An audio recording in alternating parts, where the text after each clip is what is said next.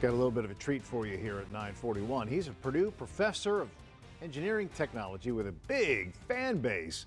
He creates fun science experiments on YouTube. He's got nearly 43,000 followers. So if your kids or you are looking for something fun and educational, maybe check him out today. Joining me live from West Lafayette is Professor Mark French. Professor, thanks for taking a minute out of your video producing life to chat with us here. Tell me a little bit about how you got started. You're a big idea guy that started doing this well before the pandemic.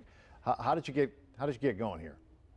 Well, my students originally asked me if they could videotape lectures, and so we tried. It didn't work too well.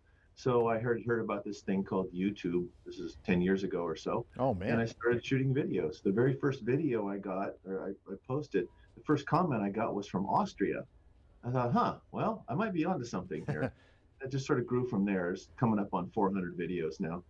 Wow. So you're that's a lot. That's amazing. Yeah. in your queue here. You're a sound guy. So can you tell me a little bit about, like, is there a specific kind of experiment that you do, or does it run the whole gamut? Well, most of the videos I've got on the channel here are homework problems. So it's meant for students. But I'm finding out there's a lot of people around the world who are not students. So you look at the demographics, they're too old really to be students. And I get lots of comments from engineers and things. But the experiments I do are mostly either experimental mechanics from my classes or some of the work I do here. My work at Purdue is I work on design and manufacturing of guitars. And so there's a couple of guitar videos and some music videos and things, like the mathematics of music and how guitars work, that kind of thing. I'm going to be checking you out later, Professor. Can you tell me how complicated is it? I mean, are you seeing how others are doing experiments and you want to try to improve upon it? Are you coming up with these from scratch, and how intricate and complicated you get? I'm looking at you at the board here, and it's frying my brain. A lot of it is just me standing at the board. But when I do experiments and things, I try to do things other people haven't tried. And a lot of times they are very complicated. I like to be able to turn videos around pretty fast and to show things that anybody can try.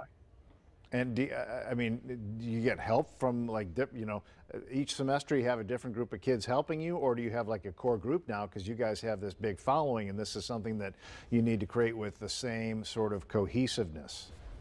Well, I keep my students and my assistants and things pretty busy, so I do the videos pretty much on my own. Oh, well, that's cool. Do you have like a favorite experiment, or is there one that has more interest than the others? And do you have any like whoops accidents that that we'll find online too? Yeah, there's definitely some accidents. I've fallen off a skateboard and run into things. Probably the one that gets the most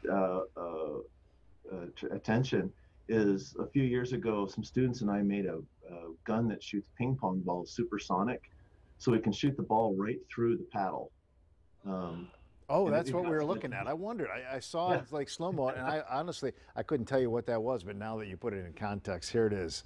Yeah, there's a high-speed video. I think it was like 20 or 30,000 frames a second, so you can watch the ball go right through the paddle. It's pretty cool. You would not think that the ball at any speed would go through the paddle, but it shows you how much I know.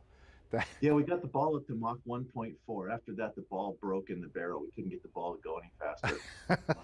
That is so cool. Well, listen, I'm glad we had a chance to talk. I'm sure your class gets filled up more than a lot of others. Everybody wants to get a class with you, Professor Mark French, at Purdue University. If you want to check out any of his videos, see him in action, we will link you up at fox59.com. You'll get right to his YouTube channel.